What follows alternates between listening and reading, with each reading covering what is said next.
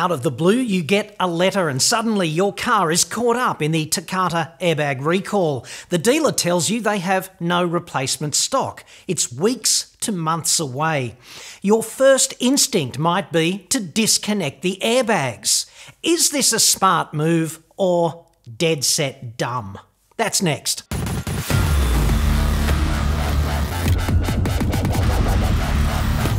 I'm John Cadogan from autoexpert.com.au, the place where Aussie new car buyers save thousands off their next new cars without the conventional deep dive into the showroom floor sewer. Hit me up on the website for that. The Takata Airbag Recall is the biggest recall in automotive history. Estimates vary, but more than 50 million vehicles are now embroiled. $1 billion in fines and penalties. 3 senior executives charged. The multinational airbag manufacturer with 9 factories across 4 continents went bankrupt in June this year. 30-something brands from McLaren to Toyota, most of the big names, are bound up in this scandal. They must be so pleased. Dodgy assembly practices mean over time some Takata airbags can bind up with the inflator unit and potentially spray deadly shrapnel into your grill in a crash. But there's no doubt the vast majority of recalled airbags are not in fact defective. Like most recalls, this one is overwhelmingly a precautionary move. Still, 16 people are dead as a result. And I've had a billion emails on this. Many people who reach out, it's a nose-jerk reaction, I'm sure. They demand the disconnection of their airbags to keep themselves and their families safe. The latest one is from Hawaii. My 2007 BMW X5 was just caught up in the Takata scandal. I called my nearest dealer only to be advised that there are no airbags in stock. I will need to wait approximately 5 weeks. I am extremely concerned that I am transporting my family around in a ticking time bomb, and I asked if they could disable the airbags as a temporary fix. They refused, and so did BMW Australia. I am getting the runaround. Is there anything I can do to keep my family safe while we wait for the airbags to be fixed? Besides not driving the car at all, what should I do? Ian is a former Mazda owner with similar concerns. We bought a Mazda 6 in 2004, a fantastic vehicle, reliable and low maintenance.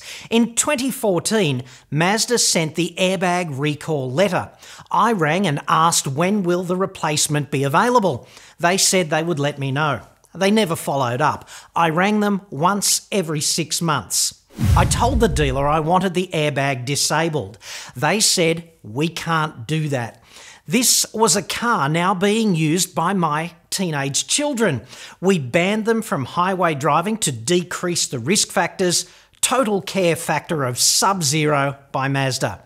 I will never buy a new Mazda again. Let me say that this is a scary situation for any normal person who cares about their own safety or that of their family. Nobody likes the thought of an ersatz Claymore mine pointed at their faces every day as they drive. And it's a philosophical betrayal. The airbag is supposed to keep you safe. And now it's a prop in a bad Michael Bay movie. Not good. The background briefing here.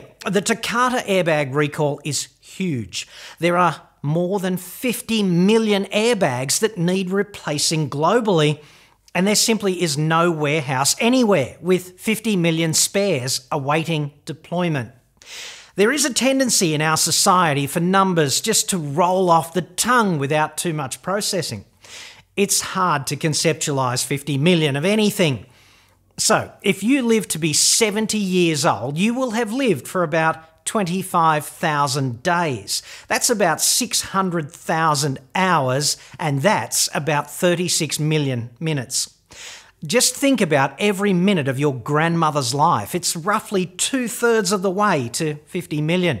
To experience 50 million minutes, you need to live to be 100 years old. So if you make one replacement airbag a minute, it'll only take 100 years to manufacture the required replacements. And that's what I mean when I say this recall is huge. Euphemistically, it's going to take some time, don't you think? The reality is that the failure rate of those recalled airbags, the rate of actually defective airbags as a proportion of those that have been recalled, is about 1%.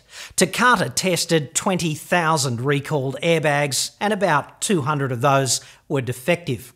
So to be injured by a defective Takata airbag, you have to be in a serious life-threatening but survivable crash in which the airbag deploys, and you have to be that 1 in 100 statistic.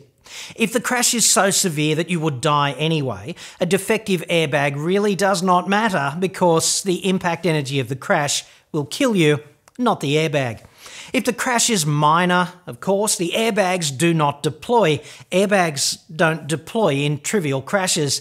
It's always risky for a manufacturer to deploy the airbag.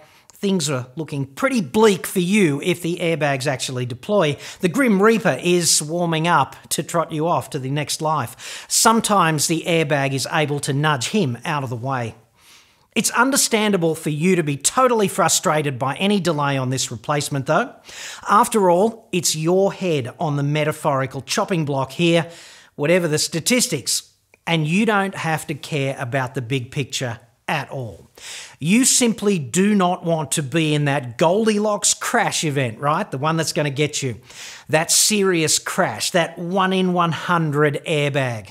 Game over in that case, and that's bad. In the face of consumer impotence and looking down the barrel of some replacement airbag delay, you might indignantly demand the dealership disconnect your airbags to keep you safe in the interim. I get that.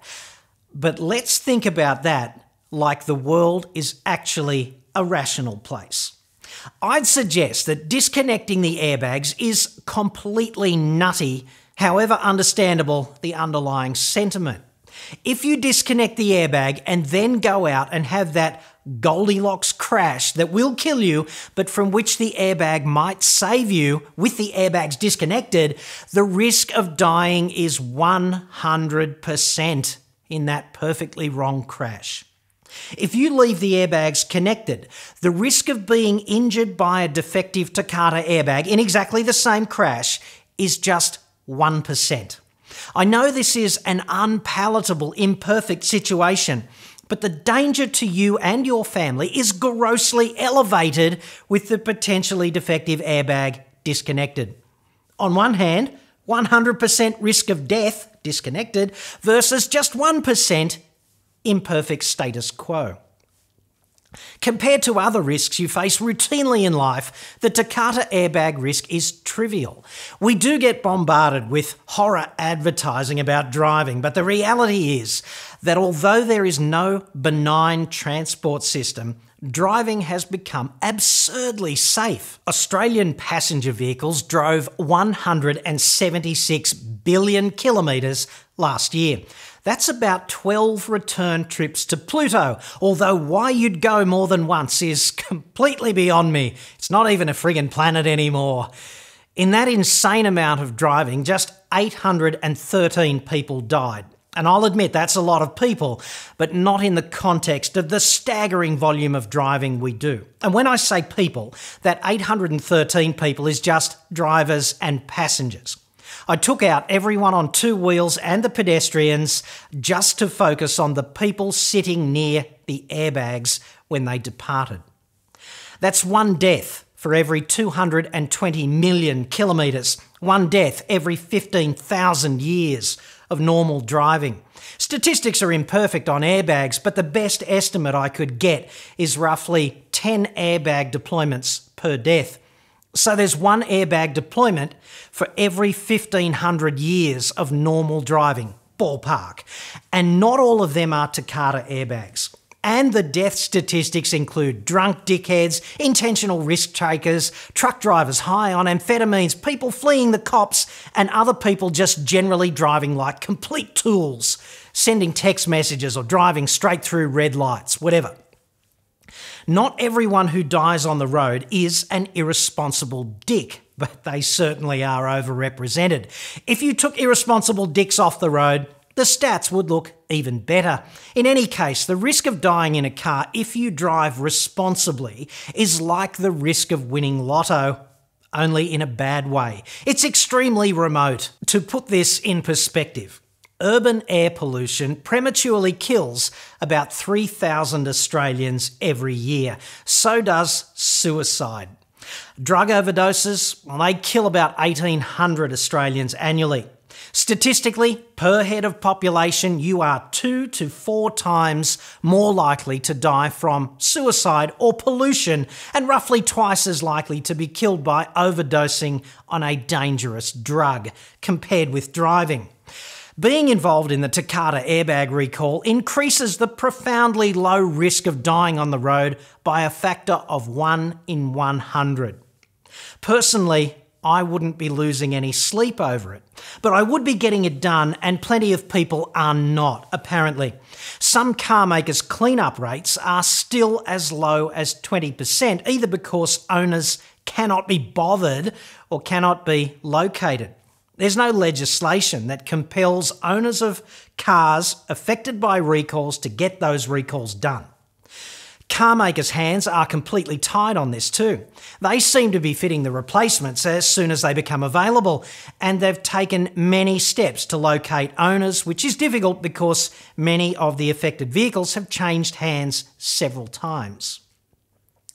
Early on, many customer care call centres could certainly have been better communicators on this, but this never buy brand X again business, which I hear a lot of, is a case of holding the wrong party accountable for this problem, in my view. Car makers should integrate and share ownership data with the registration authorities, and there should also probably be legislation that compels owners to get those recalls done. There's no evidence that the ACCC found anything whatsoever amiss about the behaviour of car makers surrounding this recall, and I know this was investigated. No car makers appear to be dropping the ball here, and even the ones that are typically very Hannibal Lecter at customer service, and I'm looking at you, Ford, Jeep, Volkswagen. Amazing. Perhaps, there might be hope, but probably not. It seems to me that the real failure here is one of education. A much better public information campaign would have prevented a great deal of emotional angst and uncertainty, not to mention negative sentiment from affected people. This disconnect my airbags now sentiment really needs to be addressed officially and spelt out. My aim here is not to confront you or disagree strenuously with you if your vehicle is affected and you are waiting interminably for an airbag replacement. That's got to be stressful, and Takata certainly are gaping assholes for getting this so stupendously, so brain-bendingly wrong. I simply hope to detain you with some facts and perspective concerning the absolute risk that this situation poses to you between now and when the dealer can clean up Takata's mess. To find out if your car is affected by this recall or any other recall, visit productsafety.gov.au. That's productsafety.gov.au. That's the official ACCC's recalls portal here in Australia.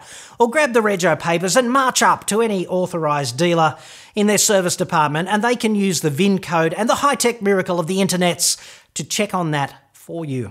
Getting a recall done does not cost you a cent, and in extremis, it might even save your neck. There are tens of thousands of cars driving around today on Australian roads with outstanding safety recalls, and yours simply does not have to be one of them. I'm John Cadogan. I hope this helps. Thanks for watching.